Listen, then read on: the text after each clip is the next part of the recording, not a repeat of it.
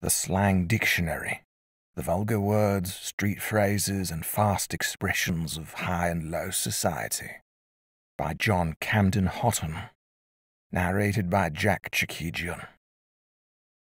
Preface.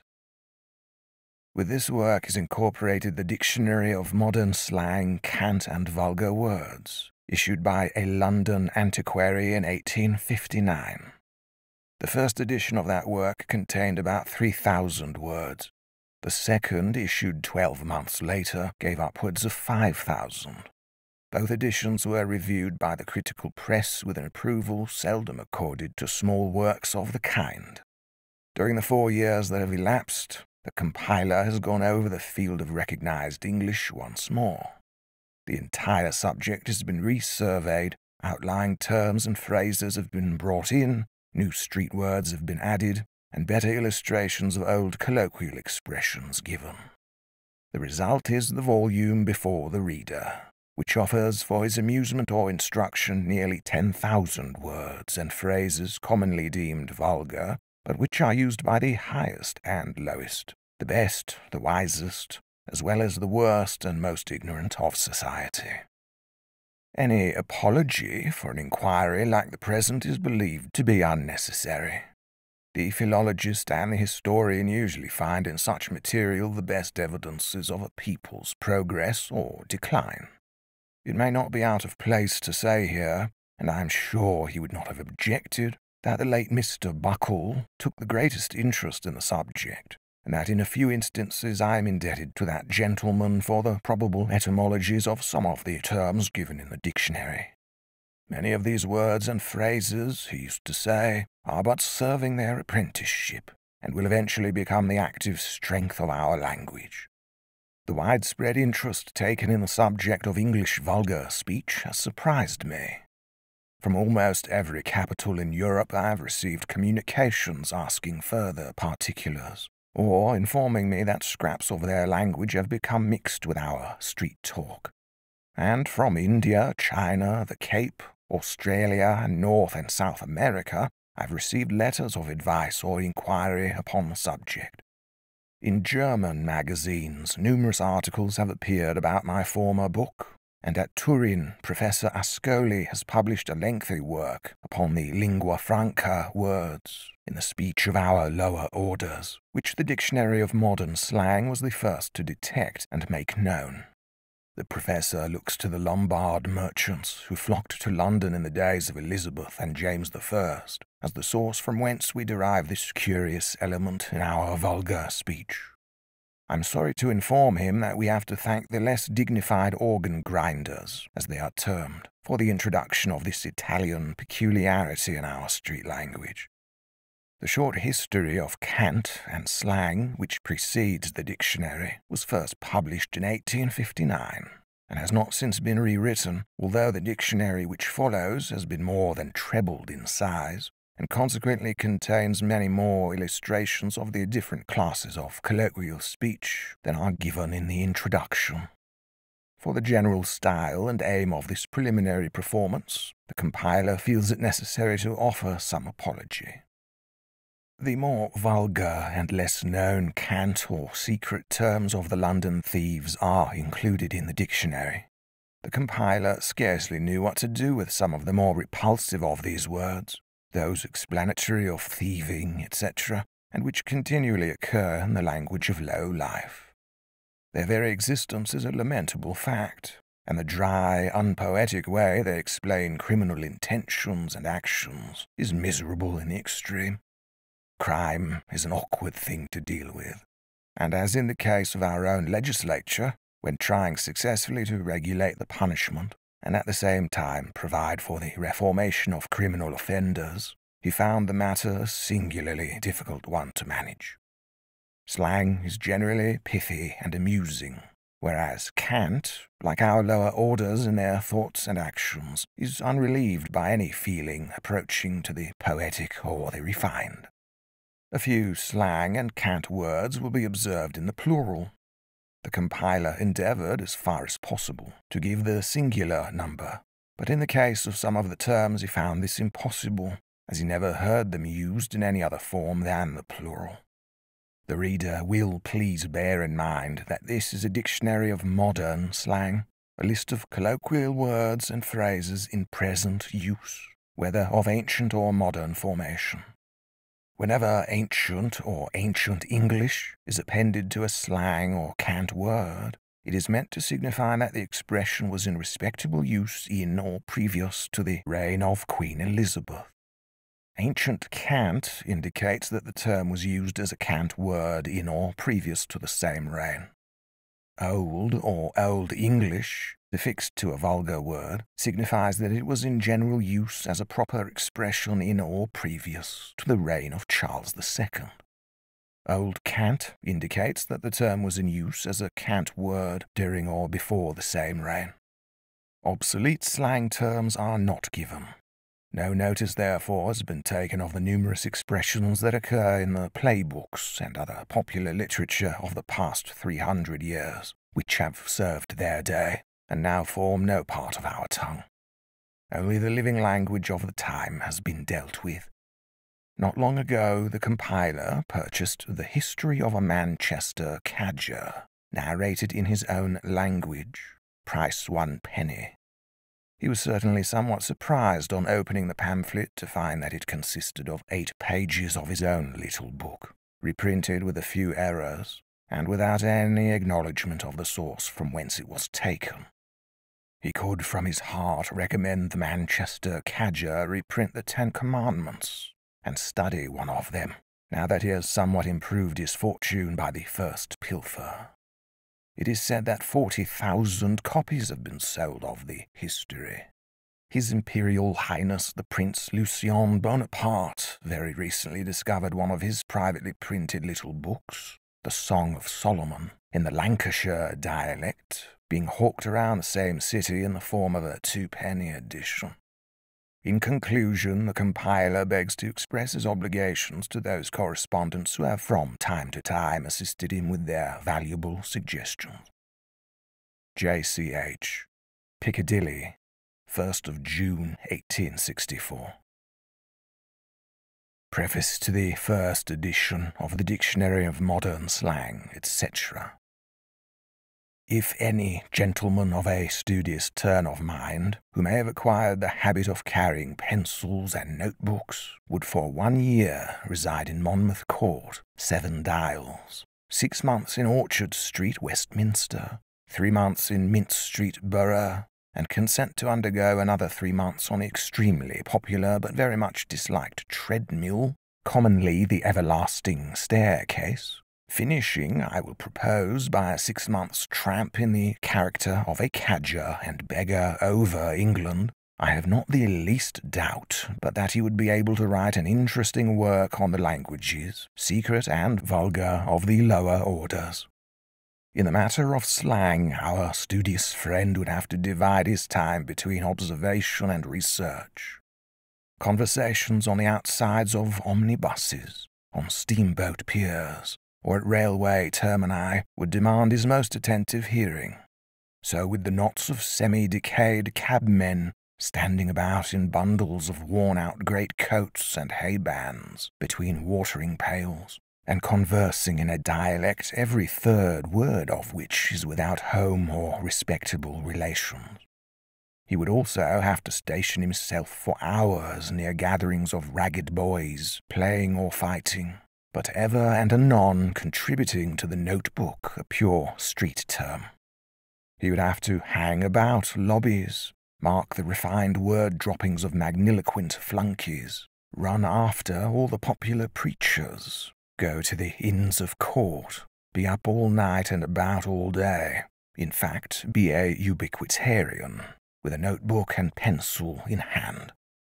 As for research, he would have to turn over each page of our popular literature, wander through all the weekly serials, wade through the newspapers, fashionable and unfashionable, and subscribe to Moody's, and scour the novels.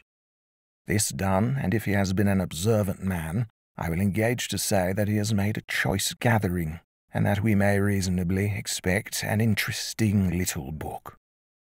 I give this outline of preparatory study to show the reason the task has never been undertaken before.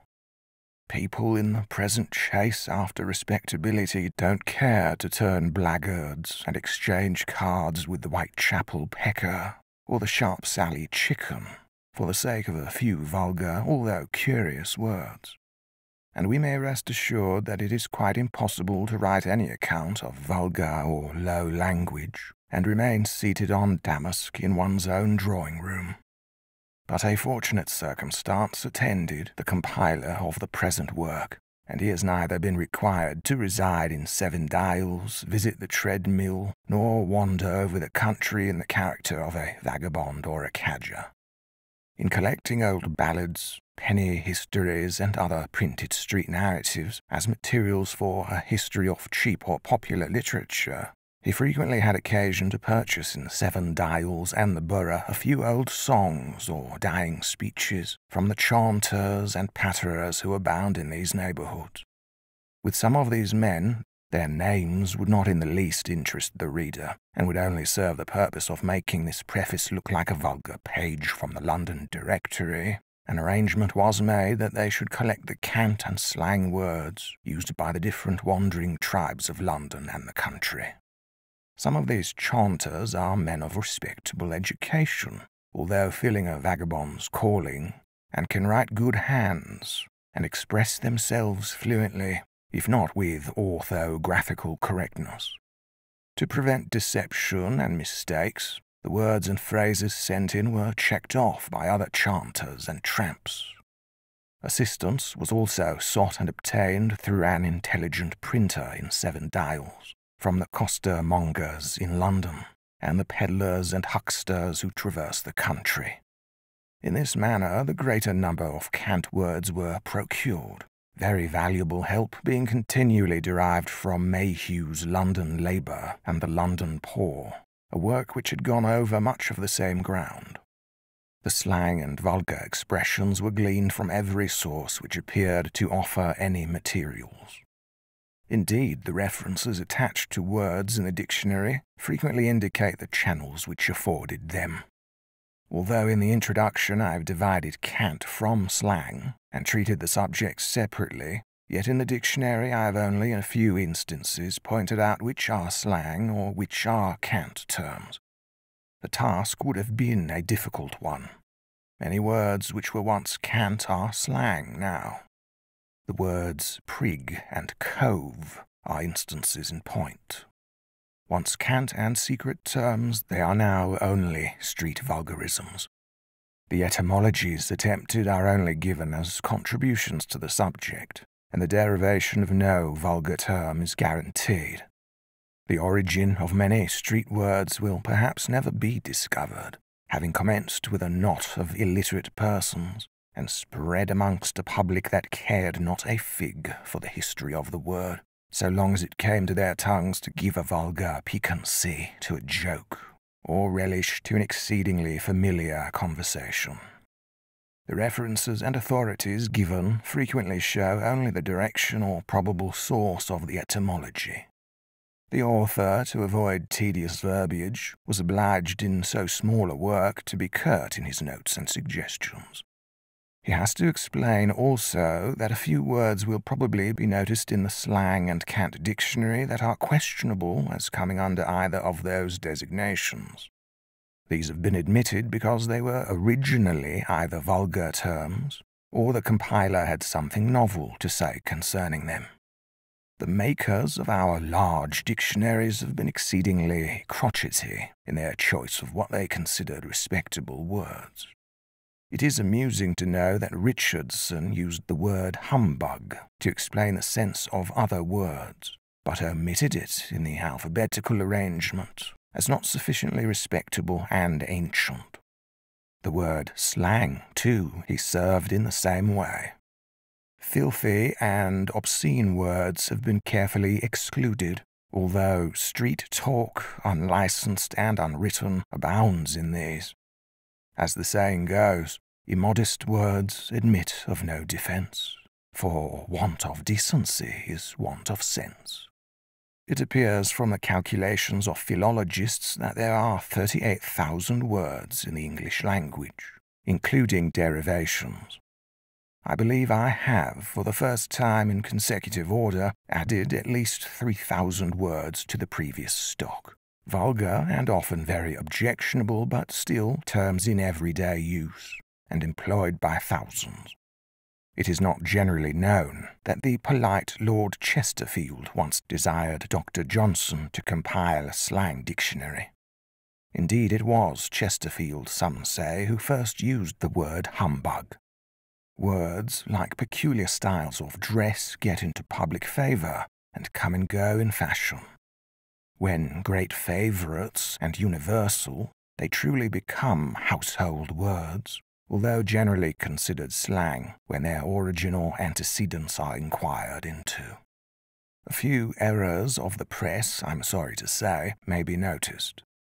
But considering the novelty of the subject and the fact that no fixed orthography of vulgar speech exists, it will, I hope, be deemed a not uninteresting essay on a new and very singular branch of human inquiry. For, as Mayhew remarks, the whole subject of cant and slang is, to the philologist, replete with interest of the most profound character. Piccadilly, June 30th, 1859. Preface to the second edition of the Dictionary of Modern Slang, etc. The first edition of this work had a rapid sale, and within a few weeks after it was published, the entire issue passed from the publisher's shelves into the hands of the public. A second edition, although urgently called for, was not immediately attempted. The first had been found incomplete and faulty in many respects, and the author determined thoroughly to revise and recast before again going to press. The present edition, therefore, will be found much more complete than the first. Indeed, I may say that it has been entirely rewritten, and that whereas the first contained only 3,000 words, this gives nearly 5,000, with a mass of fresh illustrations and extended articles on the more important slang terms. Humbug, for instance. The notices of a lingua franca element in the language of London vagabonds are peculiar to this edition. My best thanks are due to several correspondents for valuable hints and suggestions as to the probable etymologies of various colloquial expressions. One literary journal of high repute recommended a division of cant from slang, but the annoyance of 2 indices in a small work appeared to me to more than counterbalance the effect of a stricter philological classification. So I have for the present adhered to the old arrangement. Indeed, to separate cant from slang would be almost impossible. Piccadilly, March 15th, 1860. The History of Cant, or the Secret Language of Vagabonds. Cant and slang are universal and worldwide. Nearly every nation on the face of the globe, polite and barbarous, may be divided into 2 portions, the stationary and the wandering, the civilized and the uncivilized, the respectable and the scoundrel, those who have fixed abodes and avail themselves of the refinements of civilization, and those who go from place to place, picking up a precarious livelihood by petty sales, begging or theft. This peculiarity is to be observed amongst the heathen tribes of the southern hemisphere, as well as in the oldest and most refined countries of Europe. As Mayhew very pertinently remarks, it would appear that not only are all races divisible into wanderers and settlers, but that each civilized or settled tribe has generally some wandering horde intermingled with and, in a measure, preying upon it. In South Africa, the naked Hottentots are pestered by the Sonquas, and it may be more satisfaction for us to know that our old enemies at the Cape, the Kaffirs, are troubled with a tribe called Fingoes. The former term, we are informed by travellers, signifying beggars, and the latter wanderers and outcasts. In South America and among the islands of the Pacific, matters are pretty much the same. sleek and fat rascals with not much inclination towards honesty, fatten, or rather fasten, like body insects, upon other rascals who would be equally sleek and fat but for their vagabond dependence. Luckily for respectable persons, however, vagabonds both at home and abroad show certain outward peculiarities which distinguish them from the great mass of lawful people of whom they feed and fatten. Personal observation and a little research into books enable me to mark these external traits. The wandering races are remarkable for the development of the bones of the face, as the jaws, cheekbones, etc., high-crowned, stubborn-shaped heads, quick restless eyes, and hands nervously itching to be doing, for their love of gambling, staking their very existence upon a single cast, for sensuality of all kinds, and for their use of a cant language with which to conceal their designs and plunderings. The secret jargon or rude speech of the vagabonds who hang upon the Hottentots is termed coos-cat. In Finland, the fellows who steal seal skins, pick the pockets of bearskin overcoats, and talk cant are termed laps. In France, the secret language of highwaymen, housebreakers, and pickpockets is named argot. The brigands and the more romantic rascals of Spain term their private tongue Germania, a word probably from the gypsies who were supposed to come from Germany into Spain, or robbers' language. Rote-Welsch, or foreign beggar talk, is synonymous with cant and thieves' talk in Germany.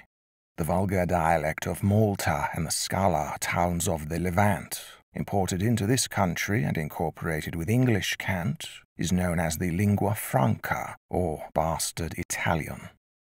And the crowds of lazy beggars that infest the streets of Naples and Rome, and the brigands that Albert Smith used to describe near Pompeii, stopping a railway train and deliberately rifling the pockets and baggage of the passengers, their secret language is termed jergo.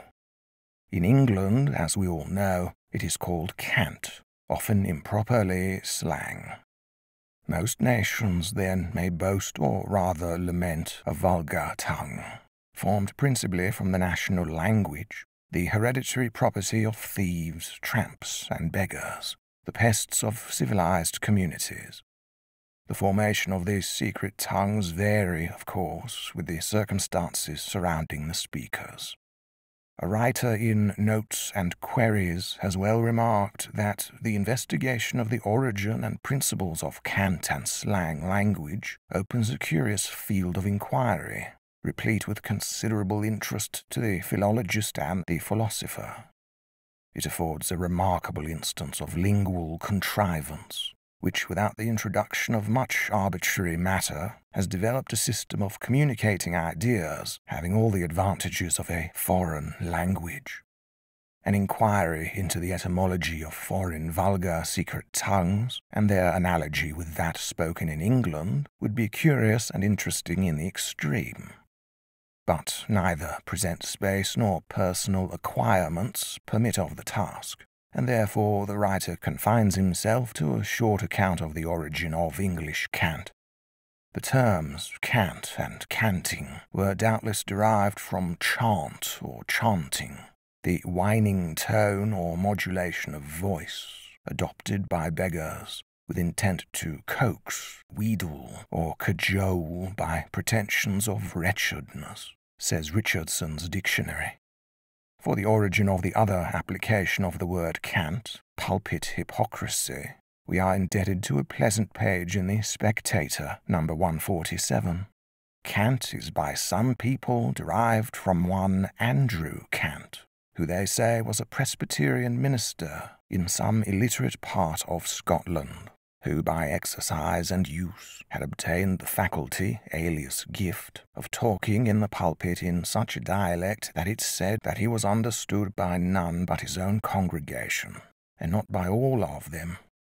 Since Master Cant's time it has been understood in a larger sense, and signifies all exclamations, whinings, unusual tones, and, in fine, all praying and preaching, like the unlearned of the Presbyterians. This anecdote is curious, if it is not correct.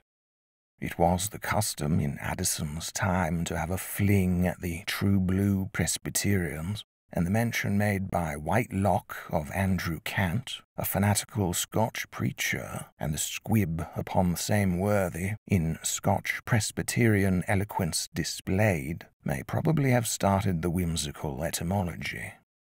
As far as we are concerned, however, in the present inquiry, cant was derived from chaunt, a beggar's whine, chaunting being the recognized term amongst beggars to this day for begging orations and street whinings, and chaunter, a street talker and tramp, the very term still used by strollers and patterers. The use of the word cant amongst beggars must certainly have commenced at a very early date, for we find to cant, to speak, in Harman's list of rogues' words in the year 1566.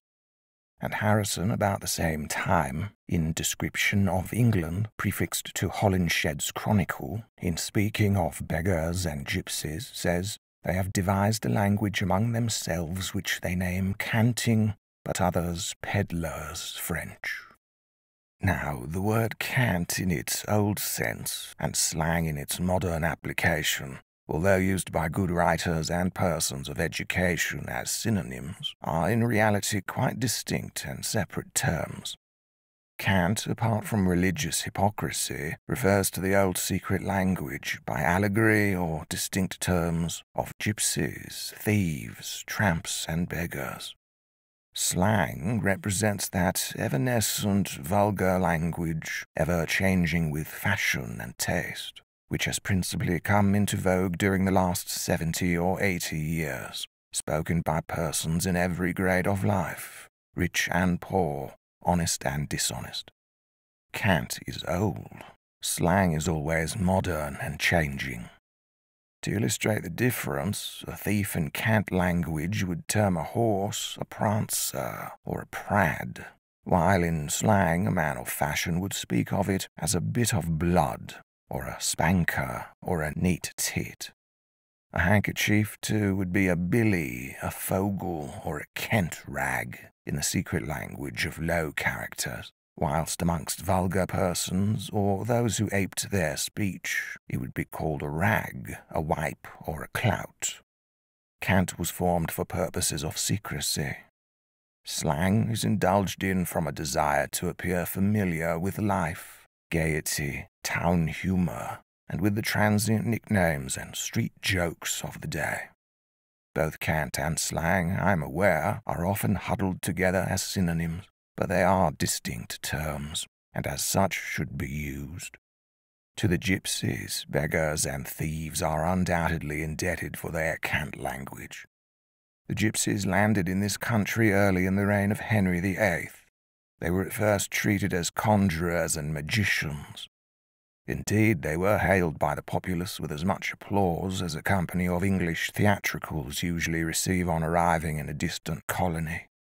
They came here with all their old Eastern arts of palmistry, fortune-telling, doubling money by incantation and burial, shreds of pagan idolatry, and they brought with them also the dishonesty of the lower caste of Asiatics, and the vagabondism they had acquired since leaving their ancient dwelling places in the East many centuries before. They possessed also a language quite distinct from anything that had been heard in England, and they claimed the title of Egyptians, and as such, when their thievish wandering propensities became a public nuisance, were cautioned and proscribed in a royal proclamation by Henry VIII. Outlandish people calling themselves Egyptians, he said in 1530. The gypsies were not long in the country before they found native imitators. Vagabondism is peculiarly catching. The idle, the vagrant, and the criminal outcasts of society caught an idea from the so-called Egyptians, soon corrupted to gypsies. They learned from them how to tramp, sleep under hedges and trees, to tell fortunes, and find stolen property for a consideration, frequently, as the saying runs, before it was lost. They also learned the value and application of a secret tongue. Indeed, all the accompaniments of maunding and imposture, except thieving and begging, which were well known in this country long before the gypsies paid it a visit, perhaps the only negative good that can be said in their favour.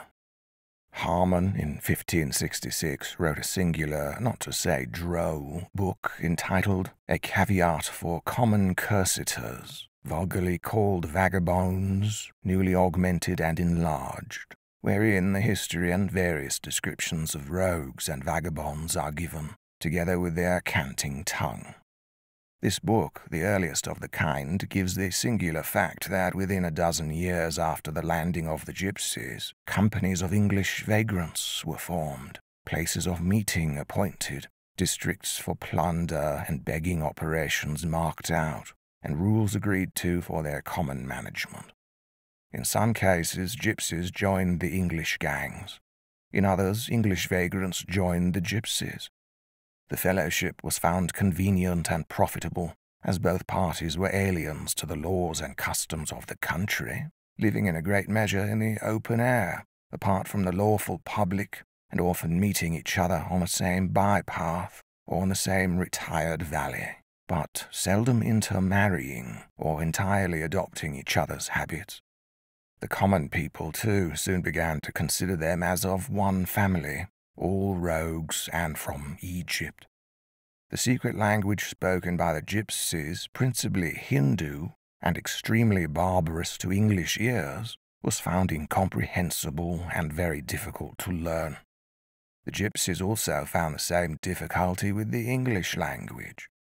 A rude, rough, and most singular compromise was made, and a mixture of gypsy, Old English, newly coined words, and cribbings from any foreign and therefore secret language, mixed and jumbled together, formed what has ever since been known as the canting language, or peddler's French, or during the past century, St. Giles's Greek. Such was the origin of cant, and in illustration of its blending with the gypsy or Singari tongue, dusky and oriental from the sunny plains of Central Asia, I am enabled to give the following list of gypsy and often Hindu words, with in many instances their English adoptions. The modern gypsy bamboozle, to perplex or mislead by hiding, is also bamboozle in English, to delude, cheat, or make a fool of anyone. Bosh is gypsy and Persian, rubbish, nonsense, offal.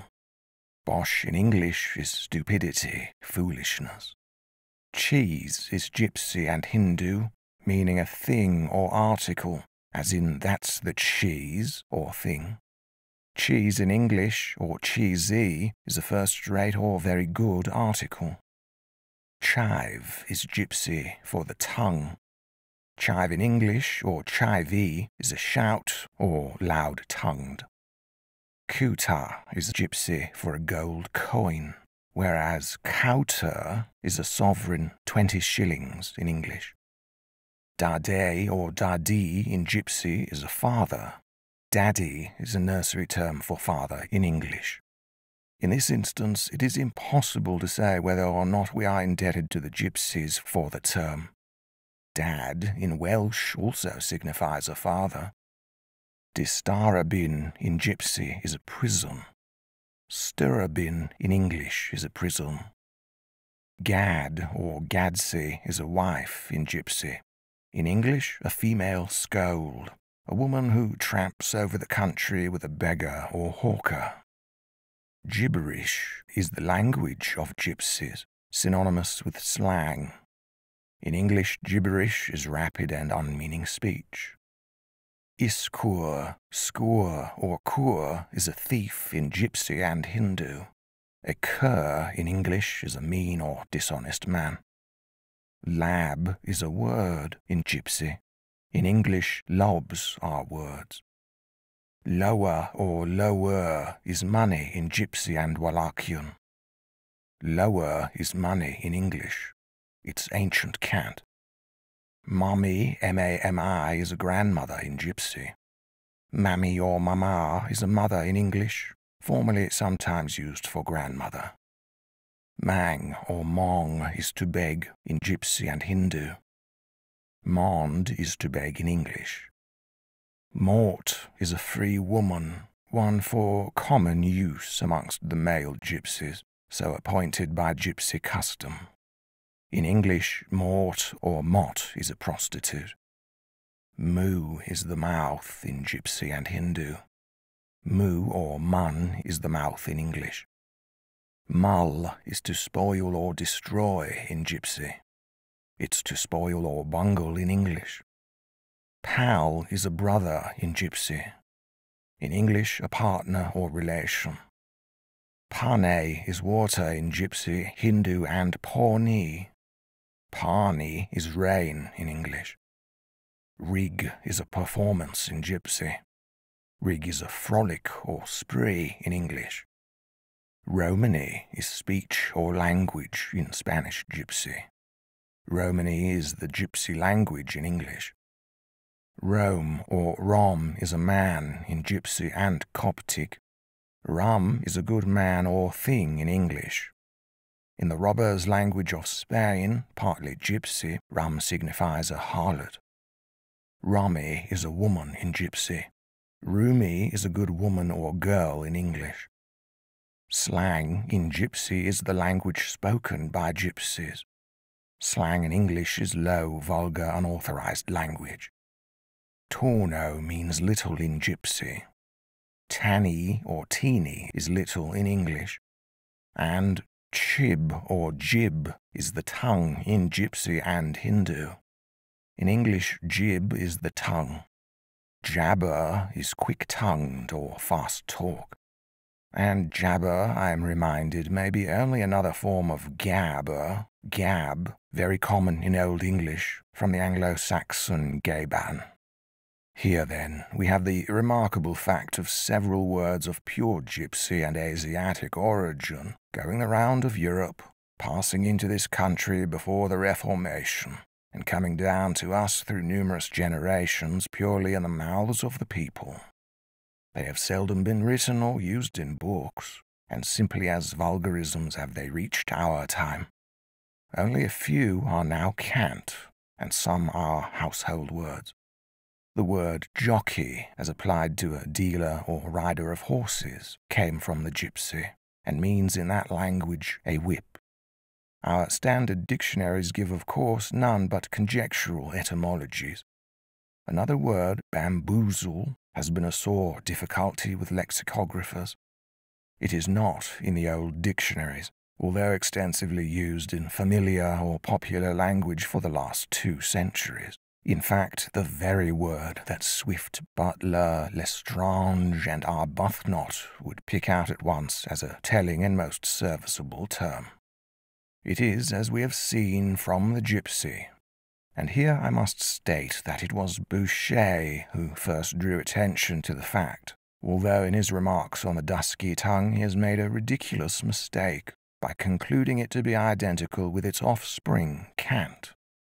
Other parallel instances, with but slight variations from the old Gypsy meanings, could be mentioned, but sufficient examples have been adduced to show that Marsden, the great Oriental scholar in the last century, when he declared before the Society of Antiquaries that the cant of English thieves and beggars had nothing to do with the language spoken by the despised Gypsies, was in error. Had the Gypsy tongue been analyzed and committed to writing 3 centuries ago, there is every probability that many scores of words now in common use could be at once traced to its source. Instances continually occur nowadays of street vulgarisms ascending to the drawing rooms of respectable society.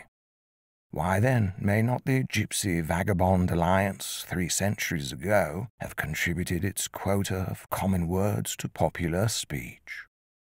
I feel confident there is a Gypsy element in the English language, hitherto unrecognized. Slender it may be, but not therefore unimportant. Indeed, says Moore, the poet, in a humorous little book, Tom Cribb's Memorial to Congress from 1819, the gypsy language, with the exception of such terms as relate to their own peculiar customs, differs but little from the regular flash or cant language. But this was magnifying the importance of the alliance.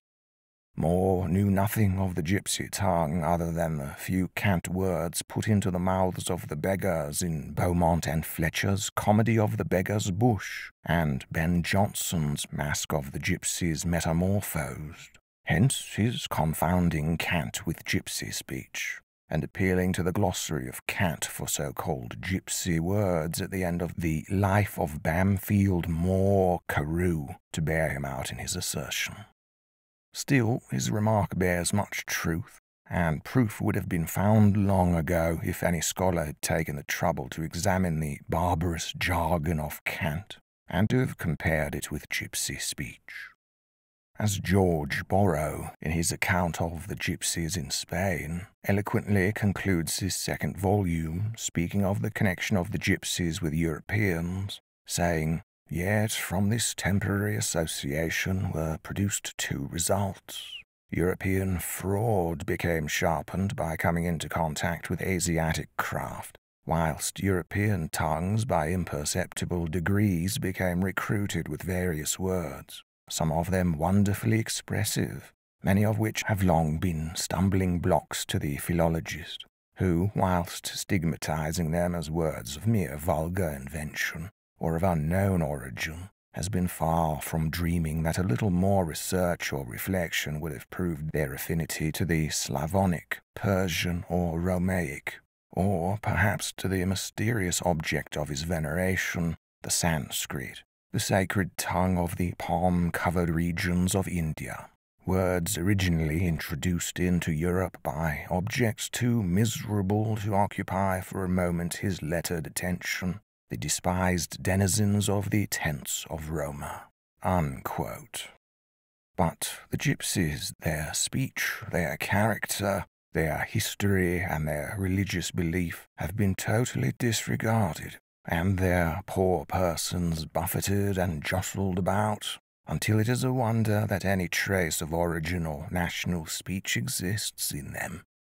On the continent they received better attention at the hands of learned men. Their language was taken down, their history traced, and their extraordinary customs and practice of living in the open air and eating raw or putrid meat explained. They ate reptiles and told fortunes because they had learnt to do so through their forefathers centuries back in Hindustan, and they devoured carrion because the Hindu proverb, "That which God kills is better than that killed by man," was still in their remembrance. This very proverb was mentioned by a young gypsy to Crabbe a few years ago. See Gypsy's Advocate, page 14. Grellman, a learned German, was their principal historian, and to him we are almost entirely indebted for the little we know of their language. The first European settlement of the gypsies was in the provinces adjoining the Danube, Moldau and Theiss, where Mr. Kogalnichano, in his essay on Tsigan from Moldova, Wallachia, estimates them at 200,000. Not a few of our ancient and modern cant and slang terms are Wallachian and Greek words brought in by these wanderers from the East.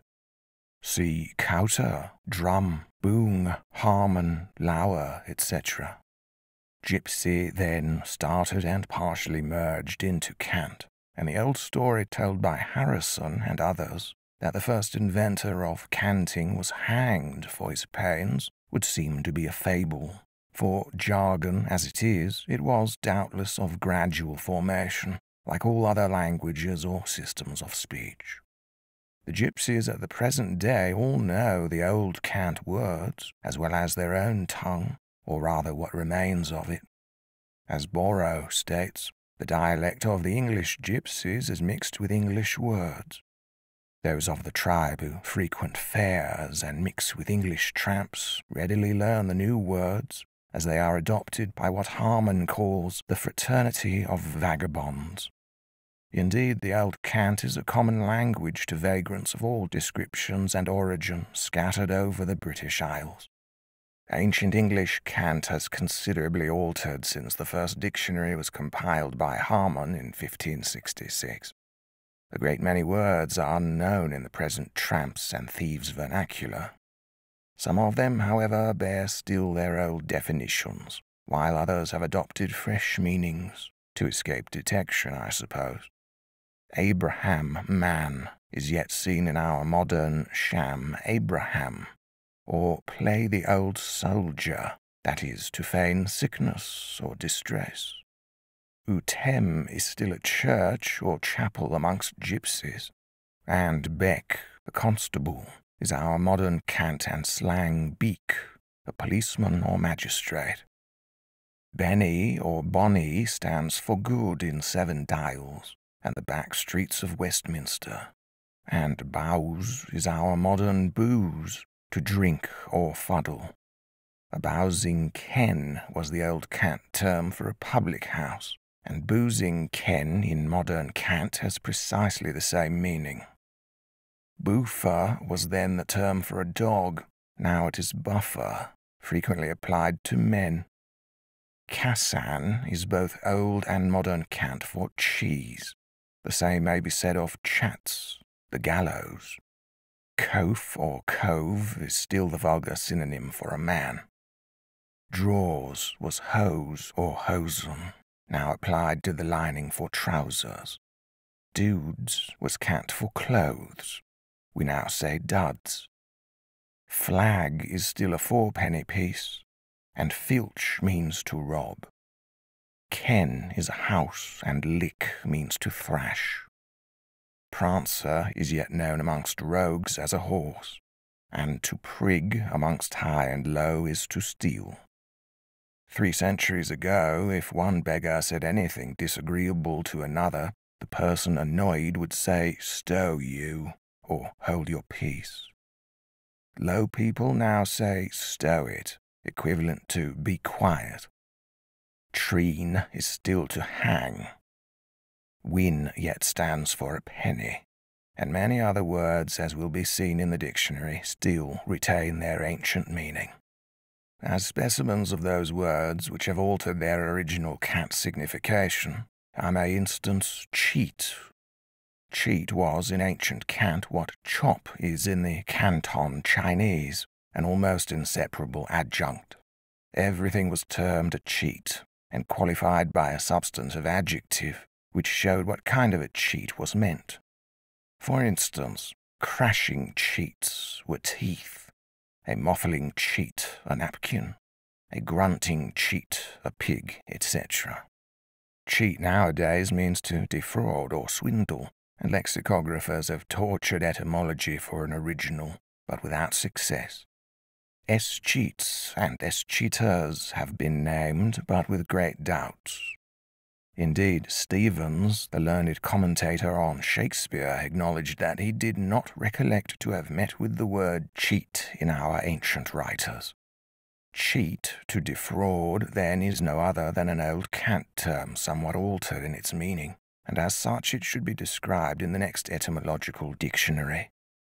Another instance of a change in the meaning of the old cant, but the retention of the word, is seen in cly, formerly to take or steal, now a pocket. Remembering a certain class of low characters, the curious connection between the two meanings will be discovered. Make was a halfpenny. We now say mag, make being modern cant for appropriating, convey the wise it call. Milling stood for stealing. It is now a pugilistic term for fighting or beating. Nab was a head. Low people now say knob, the former meaning in modern cant to steal or seize. Peck was meat. We still say peckish when hungry. Prigs, drunken tinkers or beastly people, as old Harman wrote, would scarcely be understood now. A prig in the 19th century is a pickpocket or thief. queer, like cheat, was a very common prefix and meant bad or wicked. It now means odd, curious, or strange. But to the ancient cant we are indebted for the word, which etymologists should remember. Rome, or rum, formerly meant good, or of the first quality, and was extensively used like cheat and queer. Indeed, as an adjective, it was the opposite of the latter. Rum now means curious, and is synonymous with queer, thus a rummy old fellow or a queer old man. Here again we see the origin of an everyday word, scouted by lexicographers and snubbed by respectable persons, but still a word of frequent and popular use. Yanum meant bread. Panem is the word now. Other instances could be pointed out, but they will be observed in the dictionary. Several words are entirely obsolete. Libbig no longer means a bed, nor askew a cup. Boget nowadays would not be understood for a basket. Buget properly signifies a leather wallet, and is probably derived from the Low Latin vulgar. A tinker's budget is from the same source. Neither would gan pass current for mouth. Fullums was the old cant term for false or loaded dice, and although used by Shakespeare in this sense, is now unknown and obsolete. Indeed, as Tom Moore somewhere remarks, the present Greeks of St. Giles's themselves would be thoroughly puzzled by many of the ancient canting songs. Taking, for example, this first verse of an old favourite, being out, been morts, and tore, being out, been morts, and tore.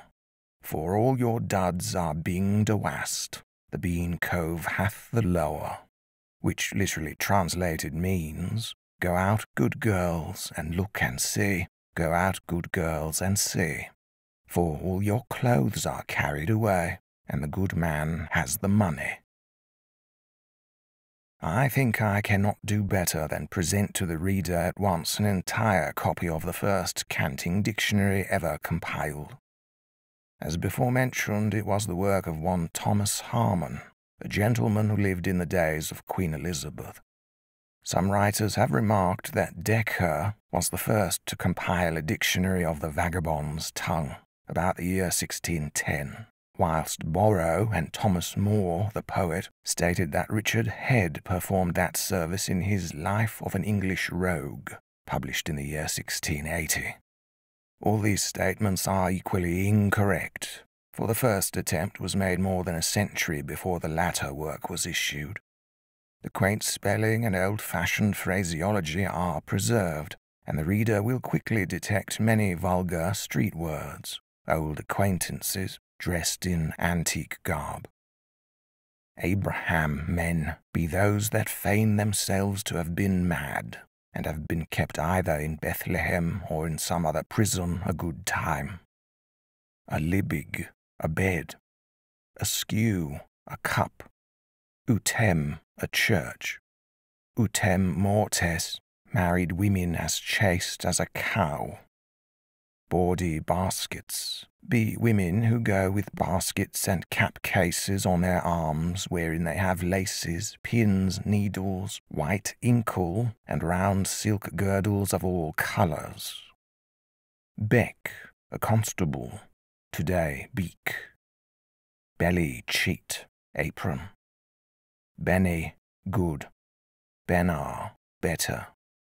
Benship, very good. Bleating cheat, a calf or sheep. Bouget, a travelling tinker's basket. Board, a shilling. Boong, a purse. The oldest form of this word is in Ulfilas, pugs. It exists also in the Greek, pong. Today in Frisic it is pong, Wallachian punga. Bows, drink. Bowsing ken, an alehouse. Boofa, a dog, today buffer, a man. Being a waste, go you hence. Cackling cheat, a cock or capon. Cassam, cheese, today cassam. Casters, a cloak. Catteth, as in the upright coaf catteth to the rogue, probably a shortening or misprint of canteth. Chats, the gallows. Cheat, see what has been previously said about this word. Cly, to take, receive, or have, a pocket. Coaf, a person. Today, cove. Commission, a shirt. Today, mish. Counterfeit crank. Those that do counterfeit the crank be young knaves and young harlots that deeply dissemble the falling sickness. Crank, falling evil. Cranky, foolish, or wasting sickness. Crashing cheats, teeth. Cuffin, a man. Today, a quiff in Northumberland and Scotland signifies a lout or awkward fellow. Darkmans, the night. Dell, a young wench. Dews a veal, the country. Dock, to deflower. Doxes, harlots. Drawers, hosum. Dudes or duds, clothes. Fambles, hands. Fambling cheat, a ring on one's hand. Flag, a groat. Frater, a beggar with a false paper. Freshwater mariners, this kind of caterpillars counterfeit great losses on the sea. Their ships were drowned in the plain of Salisbury. Filch, to rob. Also filchman, a robber. Gauge, a quart pot. Gan, a mouth. Gentry coaf, a noble or gentleman. Gentry coaf's ken, a noble or gentleman's house. Gentry mort, a noble or gentlewoman. Jerry, excrement. Glaciers, eyes. Glimmer, fire. Granum, corn. Grunting cheat, a pig. Jib, a writing. Jigger, a door. Hearing cheats, ears. Jark, a seal. Jarkman, one who makes writings and sets seals for counterfeit licenses and passports. Ken, a house. Kinchen co, or cove, a young boy trained up like a kinching mort, from the German diminutive Kindchen. Kinching mort, a little girl carried at their mother's back in a slate or sheet, who brings them up savagely. Lag, water. Lag of dudes, a bouquet or basket of clothes. Log, to wash. Lap, butter, milk or whey. Lightmans, the day. Lowing cheat, a cow. Lower, money, from the Wallachian gypsy word lower, coined money. See Kogalnichano's essay on Sigan from Moldova, Wallachia. Lubbers, as in sturdy lubbers, country bumpkins, or men of a low degree. Libbig, a bed. Lick, to beat. Lip, to lie down. Lipken, a house to lie in. Make, a halfpenny, today mag. Marjorie prater, a hen. Milling, to steal, by sending a child in at a window. Mothling cheat, a napkin. Morts, harlots, today mots. Mill, to rob. Mint, gold. Nab, a head, today knob. Nab cheat, a hat or cap. Naze, drunken. Nogent, a nun. Palyard, a born beggar, who counterfeits sickness or incurable sores. They are mostly Welshmen, Harman says. Parum, milk. Patrico, a priest. Patrico's kinchen, a pig. A satirical hit at the church, patrico meaning a parson or priest, and kinchen his little boy or girl. Peck, meat, as in peckish. Poplars, porridge. Prat, a buttock. Prattling cheat, a tongue.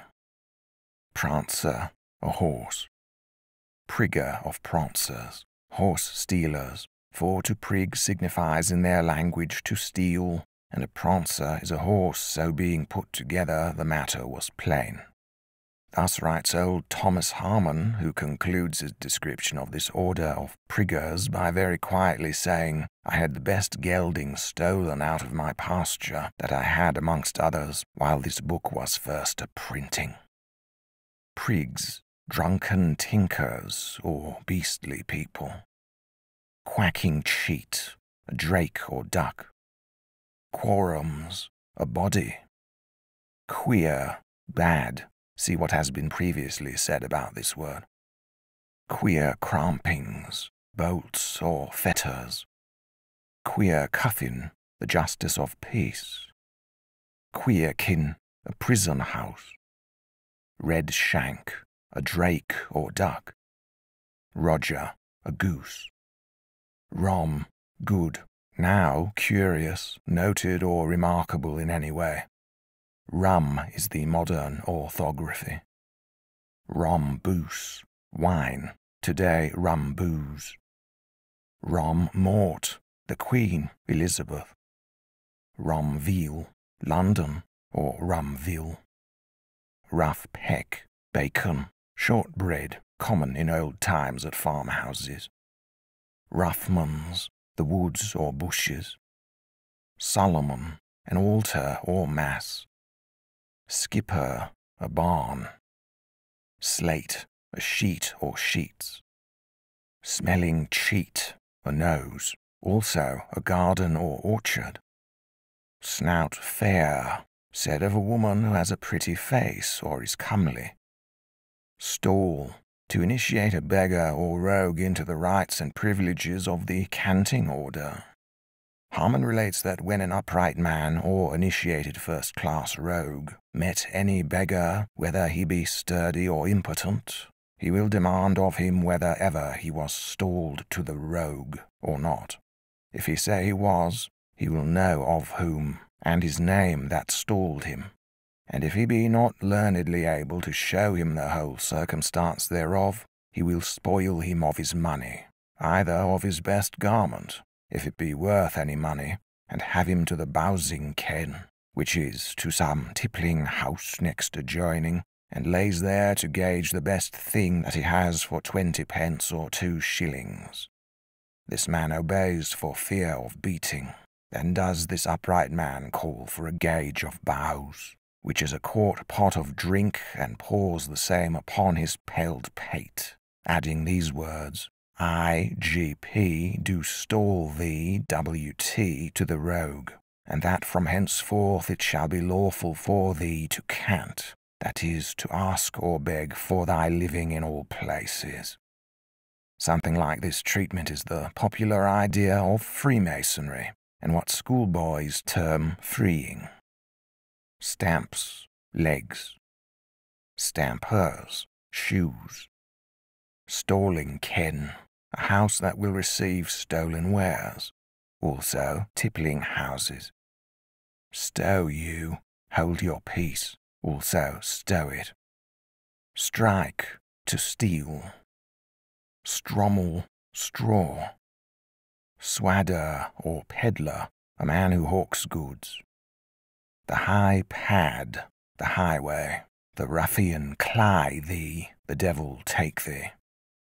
Togmans, a cloak, also tog. Togman, a coat. To bows, to drink. To cant, to speak. To cly the jerk, to be whipped. To couch a hog's head, to lie down and sleep. To cut, to say, cut it short, etc. are modern slang phrases. To cut benny wids, to speak or give good words. To cut queer wids, to give evil words or evil language. To cut benly, to speak gentle. To dup your jigger, to open the door. To filch, to rob.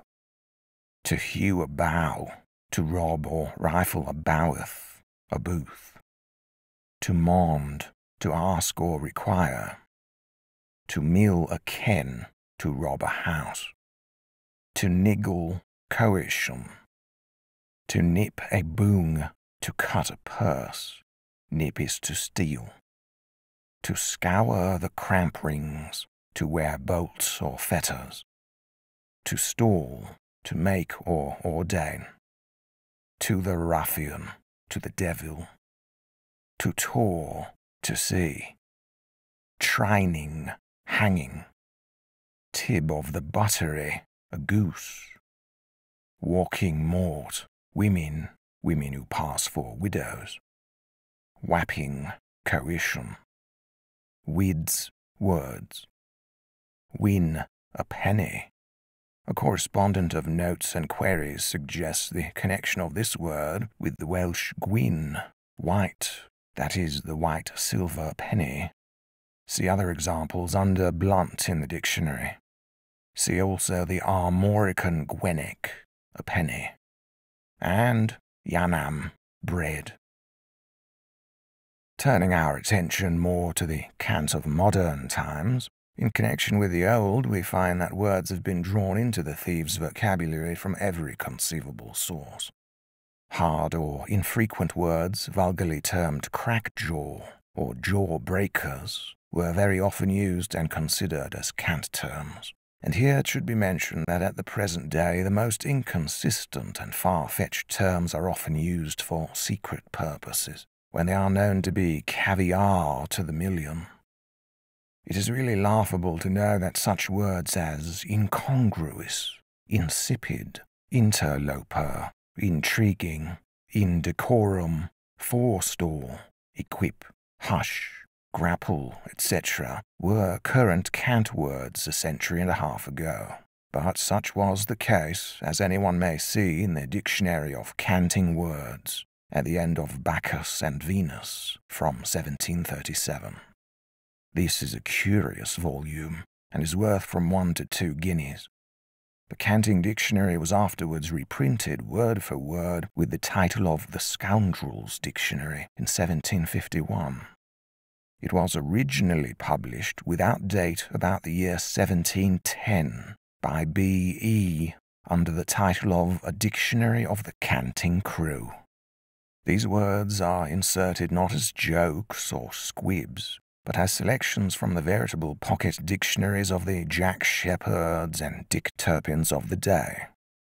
If they were safely used as unknown and cabalistic terms amongst the commonalty, the fact would form a very curious illustration of the ignorance of our poor ancestors.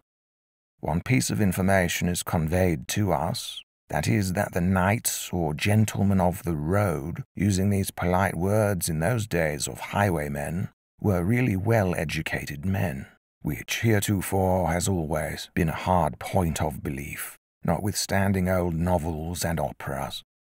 Amongst those cant words which have either altered their meaning or have become extinct, I may cite lady, formerly the cant for a very crooked, deformed, and ill-shapen woman, and harmon, a pair of stocks, or a constable. The former is a pleasant piece of satire, whilst the latter indicates a singular method of revenge. Harmon was the first author who specially wrote against English vagabonds, and for his trouble his name became synonymous with a pair of stocks, or a policeman of the olden time. Apart from the gypsy element, we find that cant abounds in terms from foreign languages, and that it exhibits the growth of most recognized and completely formed tongues, the gathering of words from foreign sources. In the reign of Elizabeth and of King James I, several Dutch, Spanish, and Flemish words were introduced by soldiers who had served in the Low Countries, and sailors who had returned from the Spanish Main, who, like mine ancient pistol, were fond of garnishing their speech with outlandish phrases. Many of these were soon picked up and adopted by vagabonds and tramps in their cant language. The Anglo-Norman and the Anglo-Saxon, the Scotch, the French, the Italian, and even the classic languages of ancient Italy and Greece have contributed to its list of words, besides the various provincial dialects of England. Indeed, as Mayhew remarks, English cant seems to be formed on the same basis as the argot of the French and the Rotsprech of the Germans, partly metaphorical and partly by the introduction of such corrupted foreign terms as are likely to be unknown to the society amid which the cant speakers exist. Argot is the London thieves' word for their secret language. It is, of course, from the French, but that matters not so long as it is incomprehensible to the police and the mob. Booze or bouse, I am reminded by a friendly correspondent, comes from the Dutch boyzen. Domine, a parson, is from the Spanish. Donna and files, a woman and children, is from the Latin, and Don, a clever fellow, has been filched from the lingua franca or bastard Italian, although it sounds like an odd mixture of Spanish and French. Whilst duds, the vulgar term for clothes, may have been pilfered either from the Gaelic or the Dutch. Fili, a daughter, is from the French, and Frau, a girl or wife, from the German, are common tramps' terms. So are gent, silver, from the French argent, and vial or ville, a country town, also from the French. Horrid horn, a fool, is believed to be from the Erse, and gloak, a man, from the Scotch. As stated before, the dictionary will supply numerous other instances. The Celtic languages have contributed many cant and vulgar words to our popular vocabulary. These have come to us through the Gaelic or Irish languages, so closely allied in their material as to be merely dialects of a primitive common tongue. This element may be from the Celtic population, which from its ancient position as slaves or servants to the Anglo-Saxon conquerors has contributed so largely to the lowest class of our population, and therefore to our slang, provincial or colloquial words. Or it may be an importation from Irish immigrants, who have undoubtedly contributed very largely to our criminal population. There is one source, however, of secret street terms which in the first edition of this work was entirely overlooked. Indeed, it was unknown to the editor until pointed out by a friendly correspondent. The lingua franca, or bastard Italian, spoken at Genoa, Trieste, Malta, Constantinople, Smyrna, Alexandria, and all Mediterranean seaport towns. The ingredients of this imported cant are many. Its foundation is Italian, with a mixture of modern Greek, German, from the Austrian ports, Spanish, Turkish, and French. It has been introduced to the notice of the London wandering tribes by the sailors, foreign and English, who trade to and from the Mediterranean seaports, by the swarms of organ players from all parts of Italy, and by the makers of images from Rome and Florence, all of whom in dense thoroughfares mingle with our lower orders. It would occupy too much space here to give a list of these words. They are all noted in the dictionary. Mayhew's London Labour and the London Poor of 1851 states, there are several Hebrew terms in our cant language, obtained, it would appear, from the intercourse of the thieves with the Jew fences, receivers of stolen goods. Many of the cant terms, again, are Sanskrit, got from the gypsies, many Latin, got by the beggars from the Catholic prayers before the Reformation, and many, again, Italian, got from the wandering musicians and others. Indeed, the showmen have but lately introduced a number of Italian phrases into their cant language. The Hindustani also contributes several words, and these have been introduced by the Lascar sailors, who come over here in the East Indiamen and lodged during their stay in the low tramps' lodging houses at the East End of London. Speaking of the learned tongues, I may mention that, precarious and abandoned as the vagabond's existence is, many persons of classical or refined education have from time to time joined the ranks, occasionally from inclination, as in the popular instance of Bamfield Moore Carew, but generally through indiscretion and loss of character. Mayhew speaks of a low lodging-house in which there were at one time 5 university men, 3 surgeons, and several sorts of broken-down clerks. But old Harmon's saying that a wild rogue is he that is born a rogue will perhaps explain this seeming anomaly. But this will in some measure account for numerous classical and learned words, figuring as cant terms in the vulgar dictionary. In the early part of the last century, when highwaymen were by all accounts so plentiful, a great many new words were added to the canting vocabulary, whilst several old terms fell into disuse. Cant, for instance, as applied to thieves' talk, was supplanted by the word flash. In the north of England, the cant employed by tramps and thieves is known as the gammy. It is mainly from the old gypsy corrupted. In the large towns of Ireland and Scotland, this secret language is also spoken.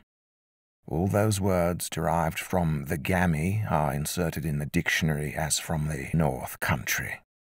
A singular feature, however, in vulgar language is the retention and the revival of sterling Old English words, long since laid up in ancient manuscripts, or the subject of dispute among learned antiquaries. Disraeli somewhere says, "The purest source of neology is in the revival of old words, words that wise Bacon or brave Raleigh spoke." Dr. Latham honours our subject by remarking that the thieves of London are the conservators of Anglo-Saxonisms. Mayhew, too, in his interesting work London Labour and the London Poor, admits that many cant and slang phrases are merely Old English terms which have become obsolete through the caprices of fashion. And the reader who looks into the dictionary of the vagabond's lingo will see at a glance that these gentlemen were quite correct, and that we are all compelled to acknowledge the singular truth that a great many old words, once respectable and in the mouths of kings and fine ladies, are now only so many signals for shrugs and shudders amongst exceedingly polite people. A young gentleman from Belgravia who had lost his watch or his pocket-handkerchief would scarcely remark to his mamma that it had been boned, yet bone in old times meant, amongst high and low, to steal. And a young lady living in the precincts of dingy but aristocratic Mayfair, although enraptured with a Jenny Lind or a Ristori, would hardly think of turning back in the box to inform Papa that she, Ristori or Lind, made no bones of it. Yet the phrase was most respectable and well-to-do before it met with a change of circumstances. A crack article, however first-rate, would, as far as speech is concerned, have greatly displeased Dr. Johnson and Mr. Walker, yet both crack, in the sense of excellent, and crack up, to boast or praise, were not considered vulgarisms in the time of Henry VIII. Dodge, a cunning trick, is from the Anglo-Saxon, and ancient nobles used to get each other's dander up before appealing to their swords. Quite flabbergasting, also a respectable old word. The half-score of lookers-on with the thumps and cuts of their heavy weapons. Gallivanting, waiting upon the ladies, was as polite in expression as in action, whilst a clergyman at Paul's Cross thought nothing of bidding a noisy hearer hold his gab or shut up his gob. Gadding, roaming about in an idle and traipsing manner, was used in an old translation of the Bible, and to do anything gingerly was to do it with great care. Persons of modern taste will be shocked to know that the great Lord Bacon spoke of the lower part of a man's face as his gills. Shakespeare, or as the French say, the divine William, also used many words which are now counted as dreadfully vulgar. Clean gone, in the sense of out of sight or entirely away, You took me all amort, or confounded me. It won't fadge or suit are phrases taken at random from the great dramatist's works.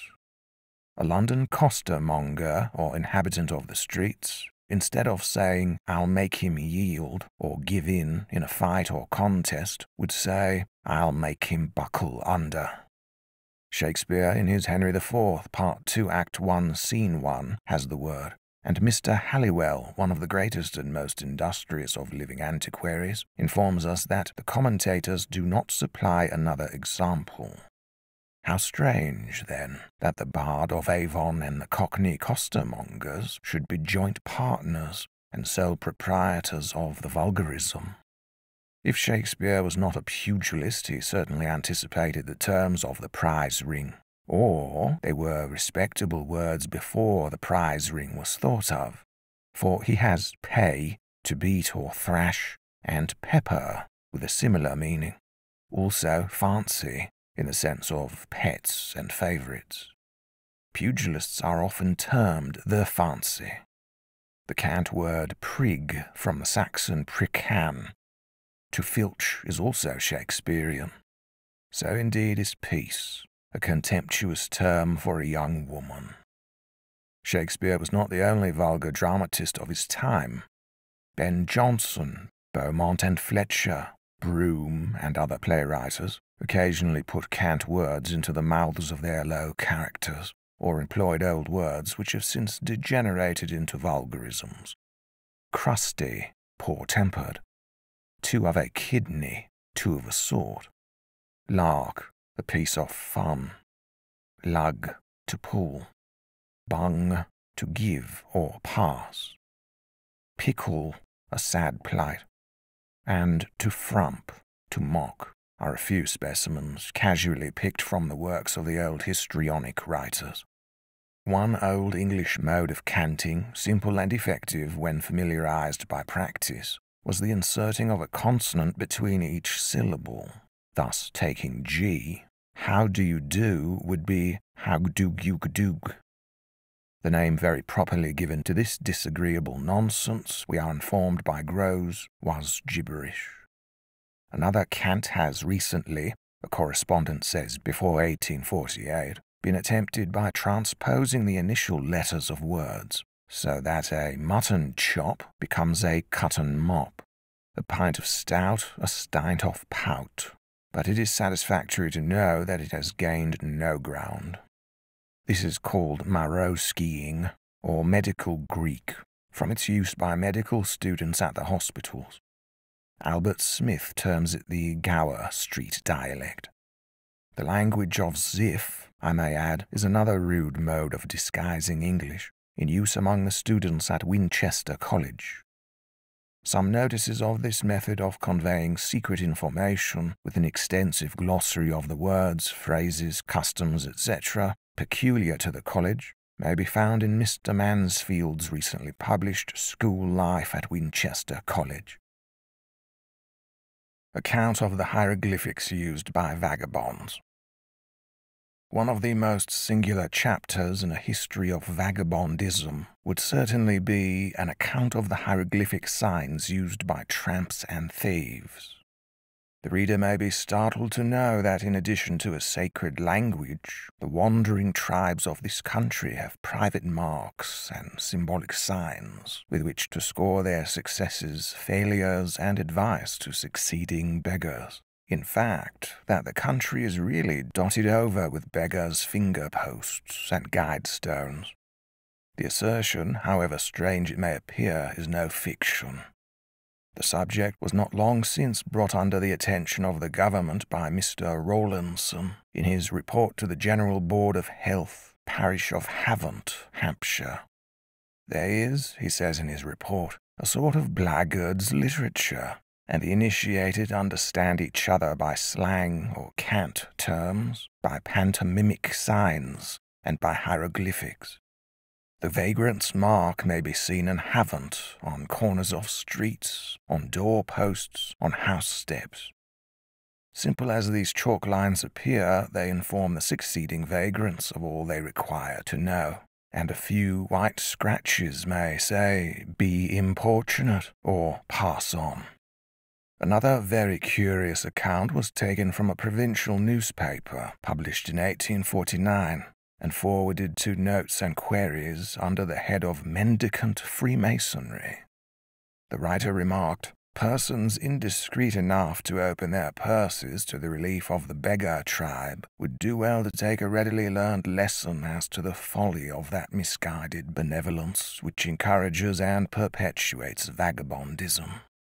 Every door or passage is pregnant with instruction as to the error committed by the patron of beggars, as the beggar marks show that a system of Freemasonry is followed, by which a beggar knows whether it will be worth his while to call into a passage or knock at a door. Let anyone examine the entrances to the passages in any town, and there he will find chalk marks, unintelligible to him but significant enough to beggars. If 1,000 towns are examined, the same marks will be found at every passage entrance. The passage mark is a cipher with a twisted tail. In some cases, the tail projects into the passage, in others outwardly, thus seeming to indicate whether the houses down the passage are worth calling at or not. Almost every door has its marks. These are varied.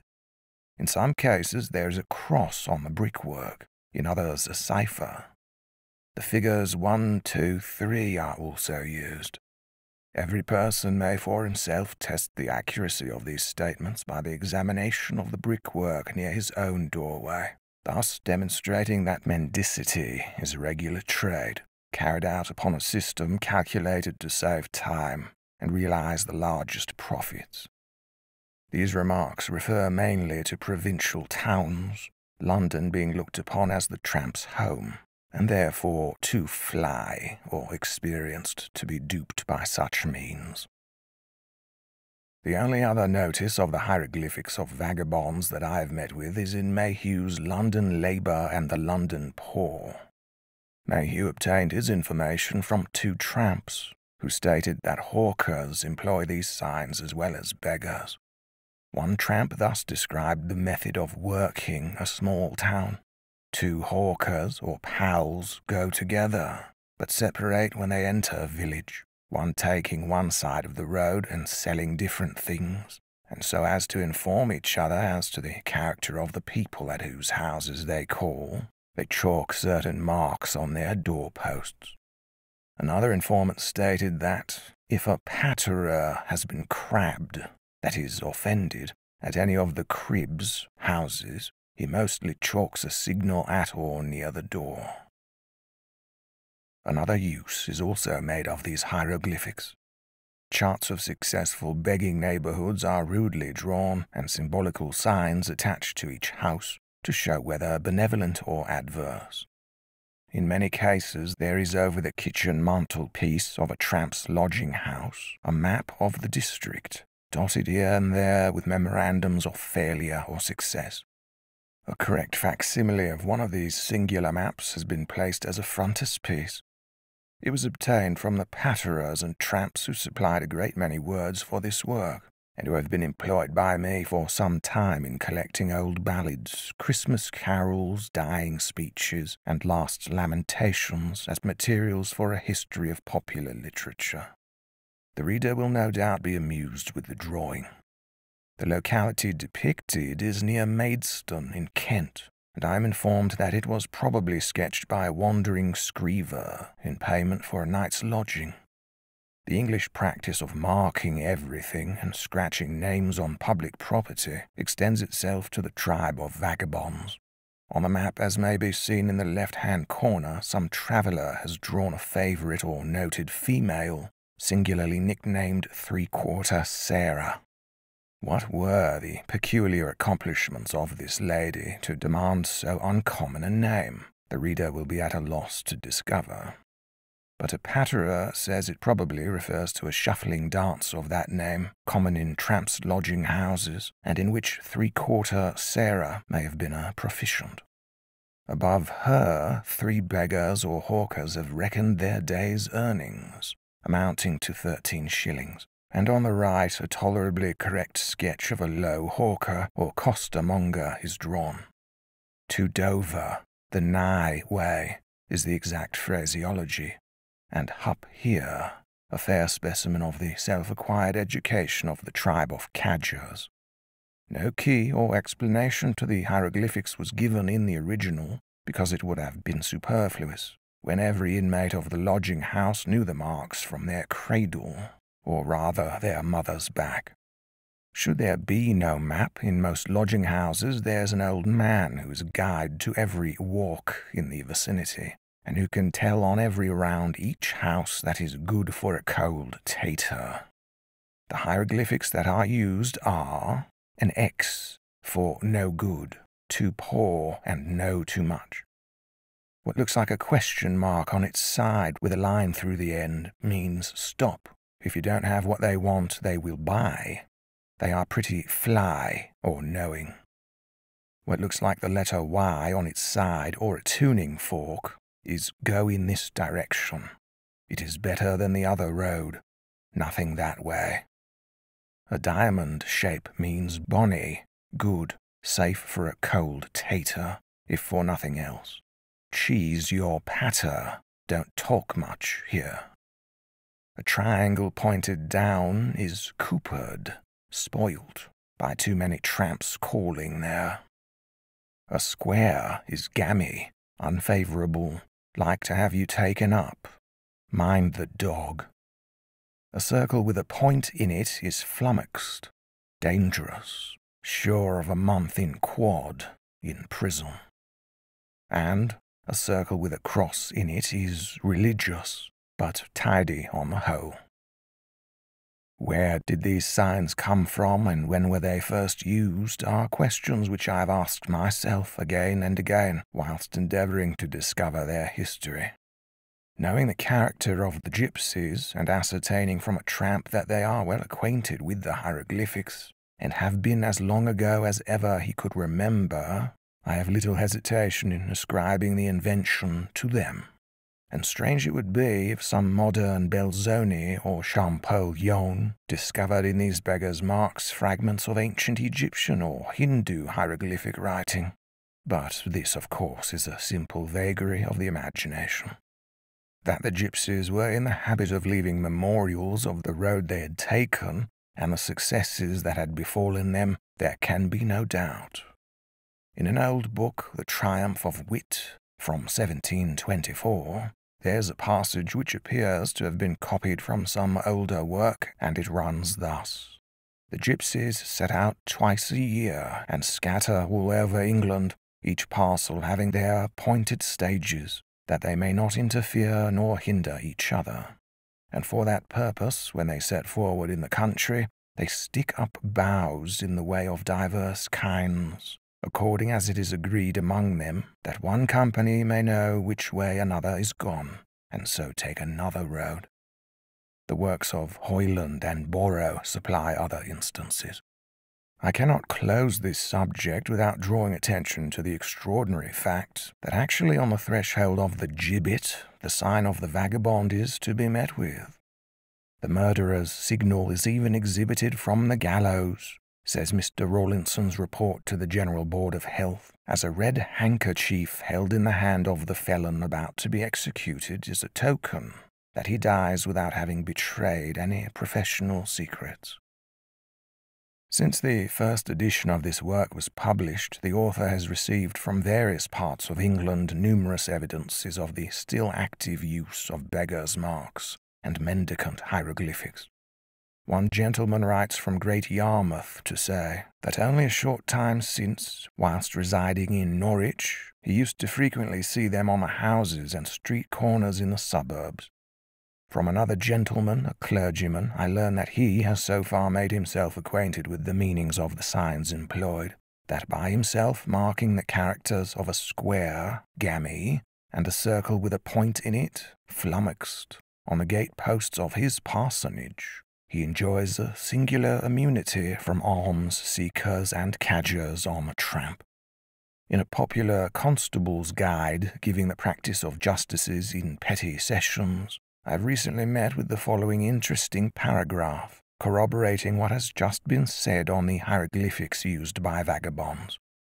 Snowdon's magistrate's assistant from 1852 states, "Gypsies follow their brethren by numerous marks, such as strewing handfuls of grass in the daytime at a four-lane or crossroads, the grass being strewn down the road the gang have taken, also by a cross being made on the ground with a stick or knife.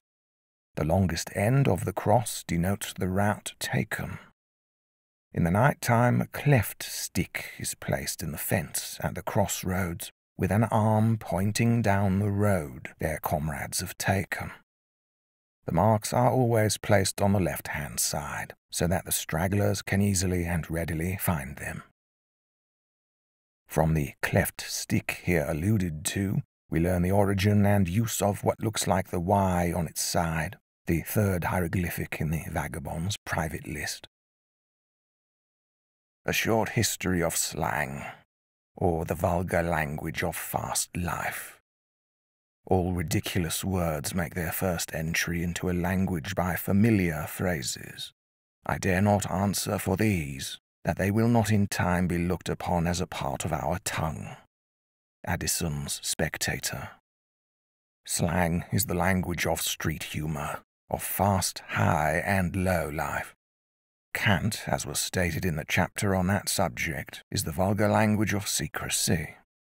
They are both universal and ancient, and appear to have been the peculiar concomitants of gay, vulgar, or worthless persons in every part of the world at every period of time. Indeed, if we are to believe implicitly the saying of the wise man, that there is nothing new under the sun, the fast men of buried Nineveh, with their knotty and door-matty-looking beards, may have cracked slang jokes on the steps of Sennacherib's palace, and the stocks and stones of ancient Egypt, and the bricks of venerable and used-up Babylon, may, for aught we know, be covered with slang hieroglyphics, unknown to modern antiquaries, which have long been stumbling blocks to the philologist. So impossible is it at this day to say what was then authorized, or what vulgar language. Slang is as old as speech and the congregating together of people in cities.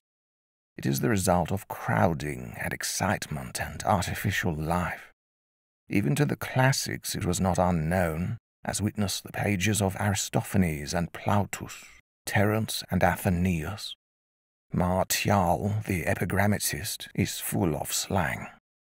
When an uninvited guest accompanied his friend, the slang of the day styled him his umbra.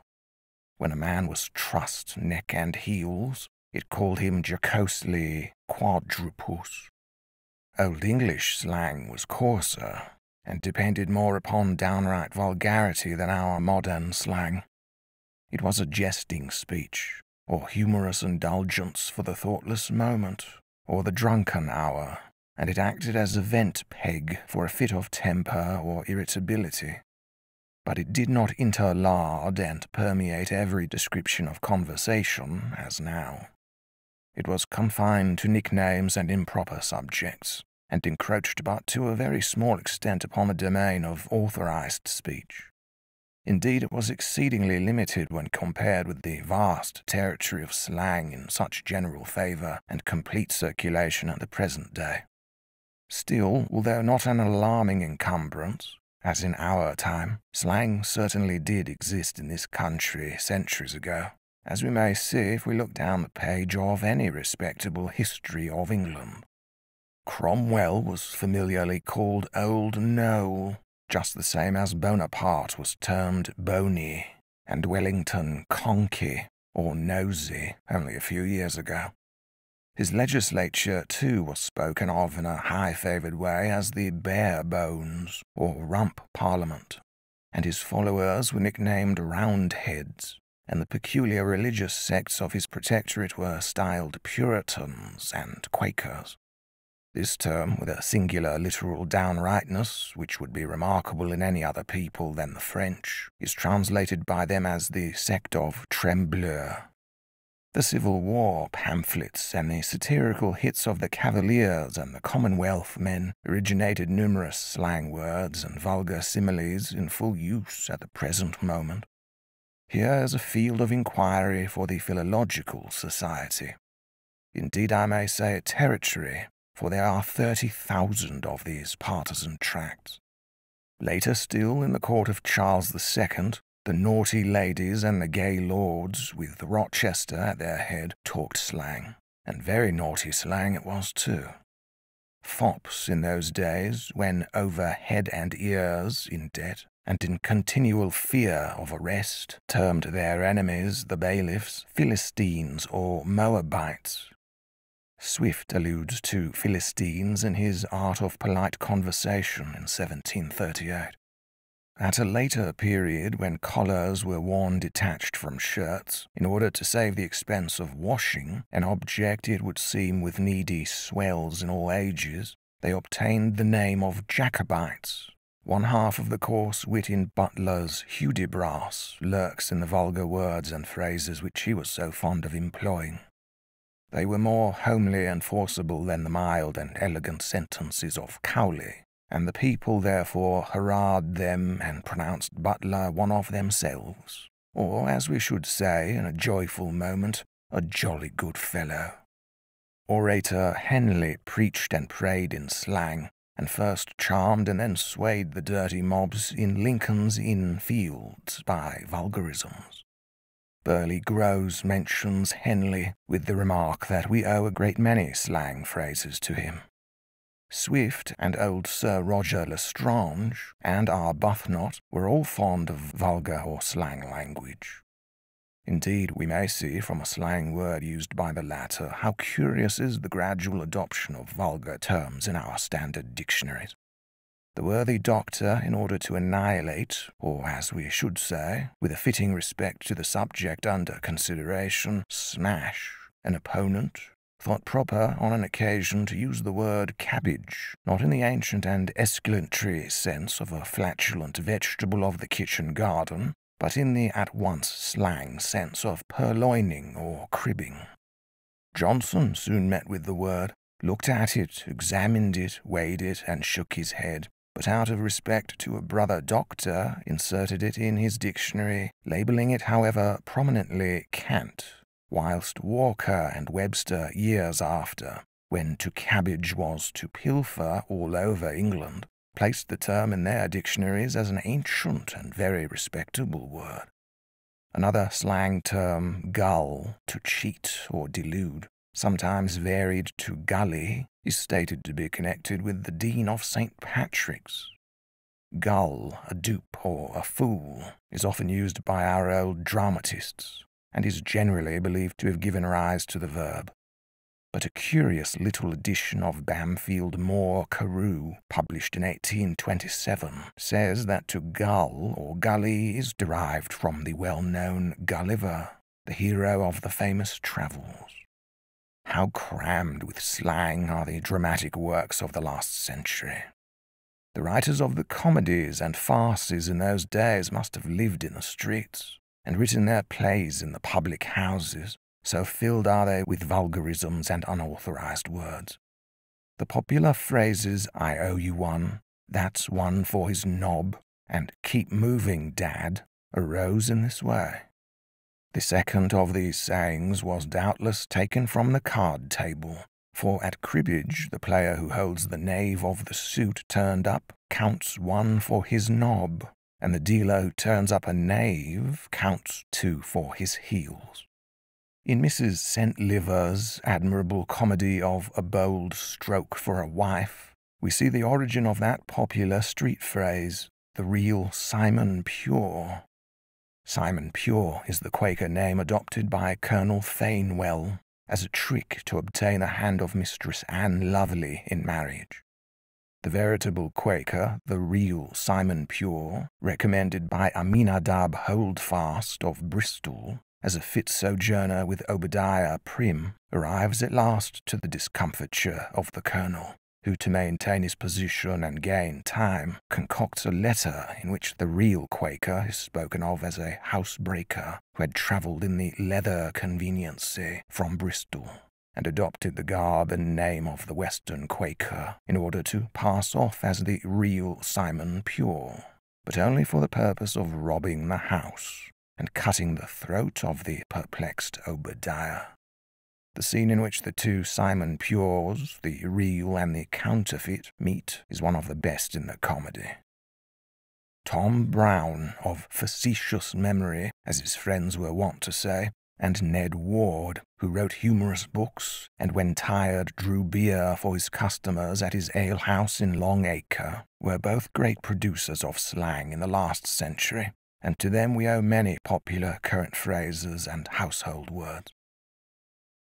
Written slang was checked rather than advanced by the pens of Addison, Johnson, and Goldsmith, although John B., the bottle holder and historiographer of the pugilistic band of brothers, in the youthful days of flat-nosed Tom Cribb, has gravely stated that Johnson, when young and rakish, contributed to an early volume of the Gentleman's Magazine a few pages, by way of specimen, of a slang dictionary.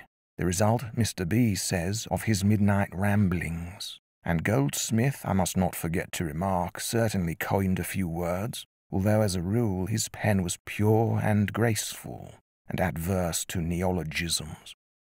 The word fudge, it has been stated, was first used by him in literary composition. This is incorrect. See fudge in the dictionary. It originated with one Captain Fudge, a notorious fibber, nearly a century before. Street phrases, nicknames, and vulgar words were continually being added to the great stock of popular slang up to the commencement of the present century, when it received numerous additions from pugilism, horse racing, and fast life generally, which suddenly came into great public favour, and was at its height when the Prince Regent was in his rakish minority. Slang in those days was generally termed flash language. So popular was it with the bloods of high life that it constituted the best-paying literary capital for certain authors and dramatists. Pierce Egan issued Boxiana and Life in London, 6 portly octavo volumes crammed with slang.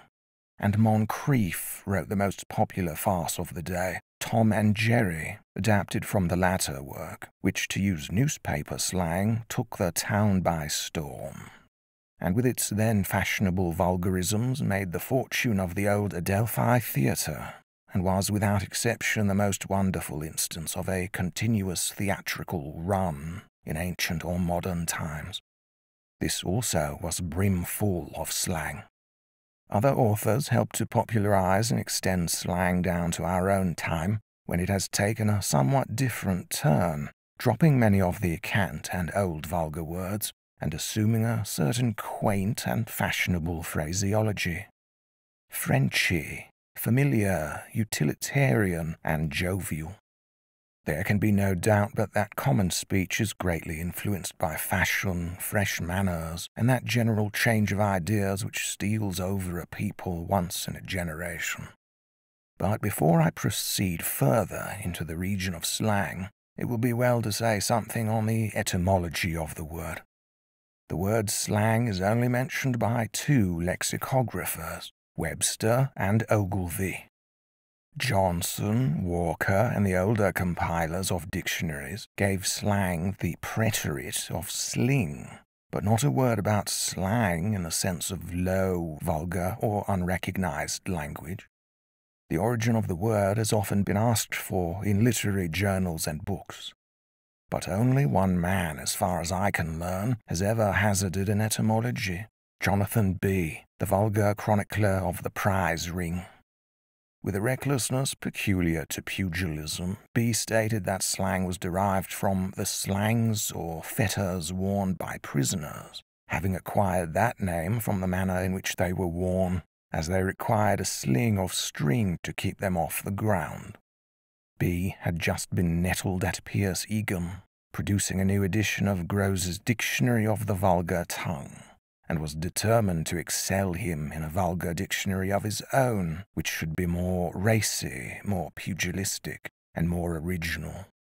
How far he succeeded in this latter particular, his ridiculous etymology of slang will show. Slang is not an English word. It is the gypsy term for their secret language, and its synonym is gibberish, another word which was believed to have had no distinct origin. Grose, stout and burly Captain Grose, whom we may characterize as the greatest antiquary, joker, and porter drinker of his day, was the first lexicographer to recognize the word slang. It occurs in his Classical Dictionary of the Vulgar Tongue of 1785, with the signification that it implies cant or vulgar language. Grose, I may remark in passing, was a great favourite with the poet Burns, and so pleased him by his extensive powers of story-telling and grog-imbibing that the companionable and humour-loving Scotch bard wrote for his fat friend, or to use his own words, the fine, fat Fodgel White, the immortal poem of Tam O'Shanter. Without troubling the reader with a long account of the transformation into an English term of the word slang, I may remark in passing that it is easily seen how we obtained it from the gypsies, hucksters and beggars on tramp, or at fairs and races, associate and frequently join in any rough enterprise with the gypsies. See what the Druid says in Silk and Scarlet, Post and Paddock, and his other sporting works about the card sellers, booth men, horse holders, cockshy men, and other well-known frequenters of racecourses. The word would be continually heard by them, and would in this manner soon become cant. The word slang assumed various meanings amongst costermongers, beggars, and vagabonds of all orders. It was, and is still, used to express cheating by false weights, a raree show, retiring by a back door, a watch chain, their secret language, etc. When carried by fast or vulgar fashionables from the society of thieves and low characters to their own drawing-rooms, it would as quickly become slang and the representative term for all vulgar or slang language. Any sudden excitement, peculiar circumstance, or popular literary production is quite sufficient to originate and set a-going a score of slang words. Nearly every election or public agitation throws out offshoots of the excitement, or scintillations of the humour in the shape of slang terms. Vulgar at first, but at length adopted as semi-respectable from the force of habit and custom. There's scarcely a condition or calling in life that does not possess its own peculiar slang. The professions, legal and medical, have each familiar and unauthorized terms for peculiar circumstances and things, and I'm quite certain that the clerical calling, or the cloth, is not entirely free from this peculiarity. Every workshop, warehouse, factory, and mill throughout the country has its slang, and so have the public schools of Eton, Harrow, and Westminster, and the great universities of Oxford and Cambridge. Sea slang constitutes the principal charm of a sailor's yarn, and our soldiers and officers have each their peculiar nicknames and terms for things and subjects proper and improper. A writer in Household Words, number 183, has gone so far as to remark that a person shall not read one single parliamentary debate, as reported in a first-class newspaper, without meeting scores of slang words, and that from Mr. Speaker in his chair to the cabinet ministers whispering behind it, from mover to seconder, from true blue protectionist to extremist radical, Mr. Barry's new house echoes and re-echoes with slang. Really, it seems as if our boasted English tongue were a very paltry and ill-provided contrivance after all. Or can it be that we are the most vulgar of people? The universality of slang is extraordinary. Let any person for a short time narrowly examine the conversation of their dearest and nearest friends, say, censor, like, even slice and analyze their own supposed correct talk, and they shall be amazed at the numerous unauthorized, and what we can only call vulgar, words they continually employ. It is not the number of new words that we are ever introducing that is so reprehensible. There is not so much harm in this practice, frequently termed in books the license of expression, if neologisms are really required, but it is the continually encumbering of old words with fresh and strange meanings. Look at those simple and useful verbs do, cut, go, and take, and see how they are hampered and overloaded. And then let us ask ourselves, how is it possible for a French or German gentleman, be he ever so well educated, to avoid continually blundering and floundering amongst our little words when trying to make himself understood in an ordinary conversation? He may have studied our language the required time, and have gone through the usual amount of grinding, and practiced the common allotment of patience, but all to no purpose as far as accuracy is concerned. I am aware that most new words are generally regarded as slang, although afterwards they may become useful and respectable additions to our standard dictionaries.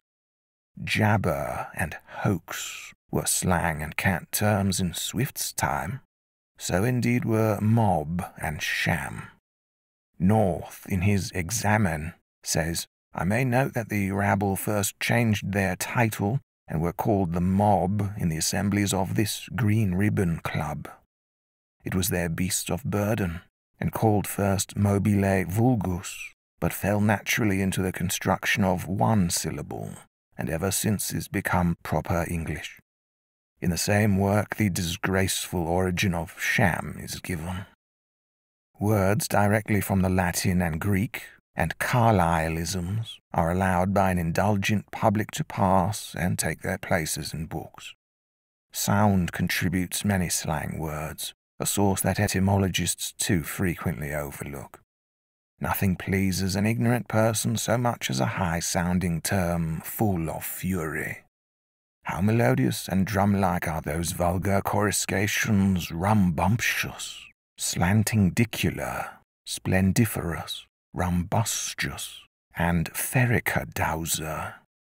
What a pull the sharp-nosed lodging-house keeper thinks she has over her victims if she can but hurl such testimonies of a liberal education at them when they are disputing her charges, and threatening to absquatulate. In the United States, the vulgar genteel even excel the poor, stuck-up cockneys in their formation of a native fashionable language. How charming to a refined ear are abscise, catawampously, exflunctify, obscute, keslosh, kessus, keswallop, and quwallux. Vulgar words representing action and brisk movement often owe their origin to sound. Mispronunciation, too, is another great source of vulgar or slang words. Ramshackle, shackly, nary one, for neither or neither one, otomy or atomy for anatomy, wrench for rinse, are specimens. The commonalty dislike frequently occurring words difficult of pronunciation, and so we have the street abridgments of by for by and by, cause for because, gin for given, handkercher for handkerchief, rheumatiz for rheumatism, baccy for tobacco, and many others, not perhaps slang, but certainly all vulgarisms. Archbishop Whately, in his interesting Remains of Bishop Copleston, has inserted a leaf from the bishop's notebook on the popular corruption of names, mentioning among others kickshaws, as from the French quelque chose, beef-eater, the lubberly guardian of royalty in a procession, and the supposed devourer of enormous beefsteaks, as but a vulgar pronunciation of the French buffetier, and George and Cannon, the sign of a public house, as nothing but a corruption, although so soon, of the popular premier of the last generation, George Canning. Literature has its slang terms. The desire on the part of writers to say funny and startling things in a novel and curious way, the late household words, for instance, contributes many unauthorized words to the great stock of slang.